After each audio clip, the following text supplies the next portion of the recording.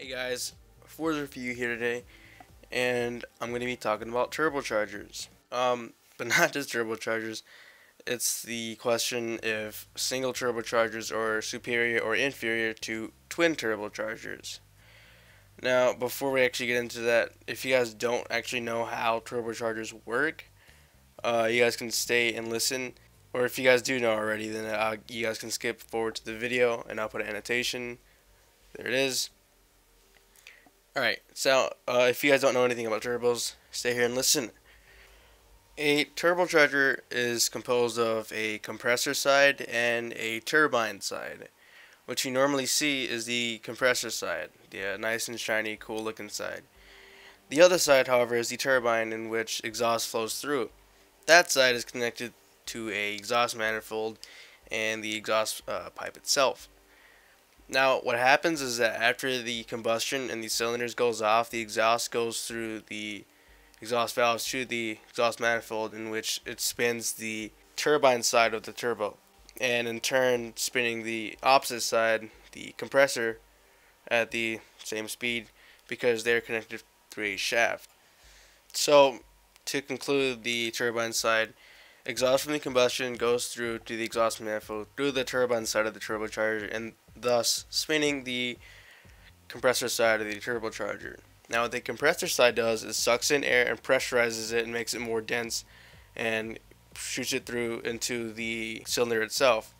Now many people run intercoolers that are side mount, which is, intercoolers that are inside of the car, usually in the front, or the front mount intercooler, which is more popular, and those are the ones that most people see.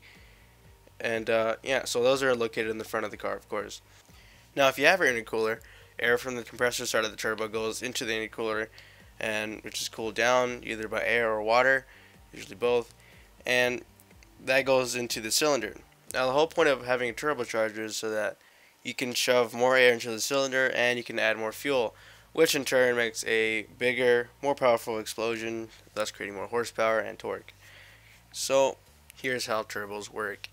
Exhaust from the combustion goes through to the exhaust manifold into the turbine side of the turbocharger, spinning it, which causes the compressor side of the turbo to spin, and then the compressor side sucks in air and then compresses it, shoots it through the intercooler if you have one, and then to the cylinder itself. So that's pretty much how they work. And if you're listening to me now and saying, "Wow, Forza Review, you are entirely wrong," please do leave a comment below and tell me what I said wrong and all that. And if you didn't think that I did a good job explaining it, then you can look it up on YouTube. I'm pretty sure there's thousands of videos to show you how turbos work. And yeah, so let's get to the comparison of single turbo to twin turbo. So here I have the graphs of both the single and twin turbo. Not too much of a difference. Both make the exact same amount of horsepower and torque. The only real difference is maybe weight. But if you look really close at the graphs, you can see that the twin turbo spools up a little bit quicker than the single turbo.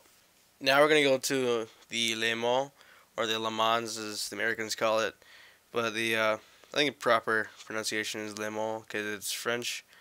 But yeah, so we're going to go on the straight and see the difference in spool times. First up is a 2000 RPM pull from second gear.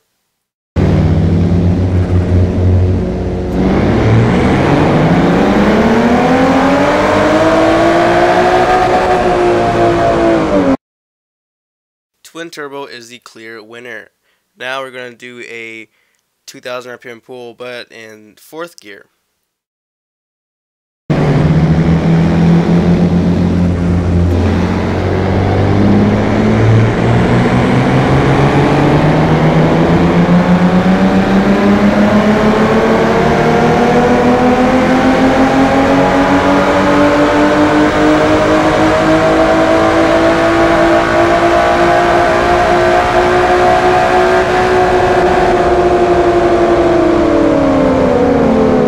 Now, this run was much closer, and it was actually pretty hard for me to decide, but once I got the right screenshot, twin turbo won once again. After watching that, you're probably thinking twin turbo was a lot better than single turbo. Not necessarily true. Just because twin turbos spool up a little bit faster than single turbos does not mean that they are better. Single turbos tend to make a lot more horsepower, which isn't necessarily accurate, I guess, because given the right situations and conditions, twin turbos can make just as much, even more than single turbos. But the problem is that most likely you're going to be able to fit a big single turbo rather than two medium-sized turbos, just because of the size and shape of the engine bay. The reason why twin turbos spool up a little bit faster is because turbos respond better to pulsing exhaust flow, and that's created by, each individual piston pushing and combusting. That being said, twin turbos usually work better on V engines rather than inlines, and single turbos work better on inlines rather than Vs, because since you have a twin turbo on a V, one is on one side, one is the other side. If you have an inline engine and try to run twin turbo, you'll have all the cylinders pushing into one common manifold. So what happens is that it smooths out the flow and it makes it not as pulsy, I guess.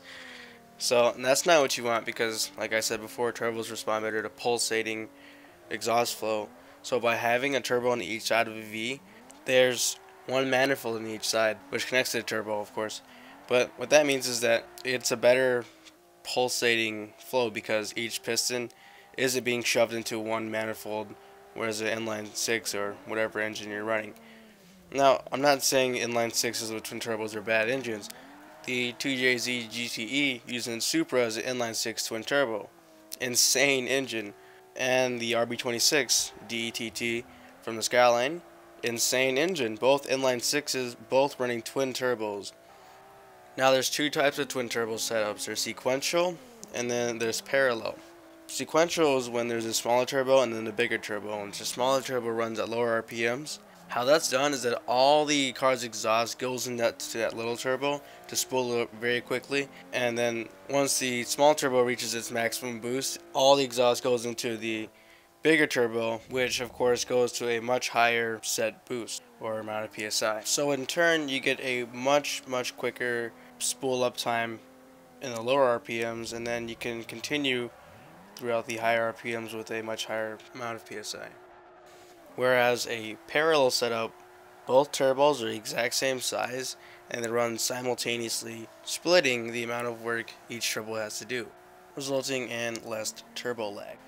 So by now I hope I've educated you in the big war of single turbo versus twin turbo, and if you're watching this and you could point out every little wrong thing I said, please do comment below and tell me what I said wrong, because I hate being wrong.